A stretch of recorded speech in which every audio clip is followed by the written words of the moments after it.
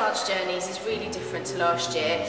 We've got a new title, so the title of the work this year is called Perfect Disorder. We're working with 4 schools this year rather than the 2 from last year, so essentially we've doubled the cast. We've got 70 dancers this year, so it's quite a bit bigger. We're going to be performing on the main stage at Sadler's Wells, and the piece this year is inspired by a choreographer called William Forsyth, who made a piece in the 1980s called In the Middle Somewhat Elevated, which is a really iconic piece of work, but it's quite an abstract piece of work, which is very different from last year, where the focus was on World War I, so it's kind of much more of a story.